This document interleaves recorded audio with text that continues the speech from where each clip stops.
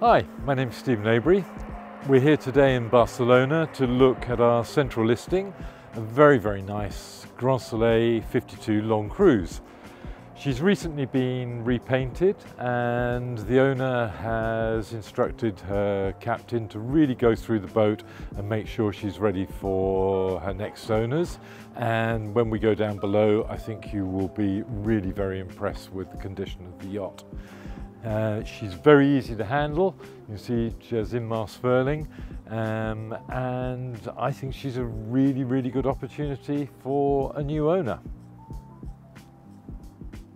So here we are in the Grand Soleil cockpit. There's really a lot to like. You have very easy access from the passerelle. You have a large folding transom, so you've got a great beach and bathing platform area. You've got very easy access into the dinghy garage, which of course can also be accessed from above. Starting to think about the sailing of the boat, you've got everything close at hand. All of the winches are powered.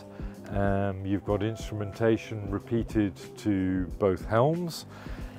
You've got a nice seating area, very comfortable and relaxed at autopilot. Also, I can imagine sitting out is going to be really very comfortable. You've got good visibility going forward. I think it's a very safe looking cockpit in terms of having children and guests on board. All of the sheets and halyards come back just ahead of the helms, so you've got a really good sized open area for the cockpit, good handholds moving forward, generous seating both sides, so both at sea when relaxing, it's going to be a very good, spacious and safe cockpit.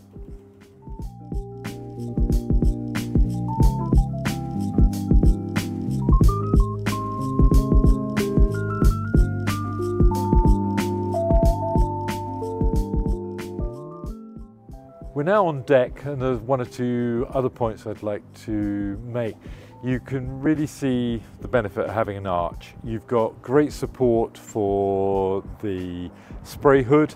You can see new clears. This actually is original, so for 4 years old, it's looking in good shape. The bimini has been replaced and has a very neat arrangement in terms of connecting to the arch. So you really got full sun protection, but you've got quite a nice robust arrangement, yet it's still got a little bit of flex in it. The captain is very happy with how that has performed in strong winds. Obviously you've got the main sheet coming back to the arch, so you've got a really good sheeting point, so you can get a good shape to the mainsail, and of course it keeps the mainsail out of the cockpit.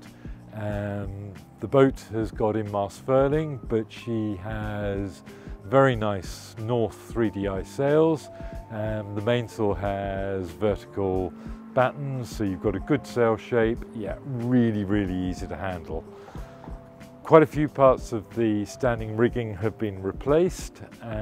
Most of the running rigging has been replaced. You've then got a very nice sunbathing area with a bimini. You can also see, and you're going to see this when we go down below, there's a window here. There are 2 glass panels up by the companionway and 2 big hatches above the saloon area, so she's really light and airy down below. Back just to finish on deck, obviously you have a furling genoa. You have a generous anchor locker with 100 meters of chain. The benefit of a bowsprit obviously enables you to fly light weather sails much more easily and allows the anchor to be well away from the bow, so there's no danger of chipping the gel coat. It's a really well set up cruising boat.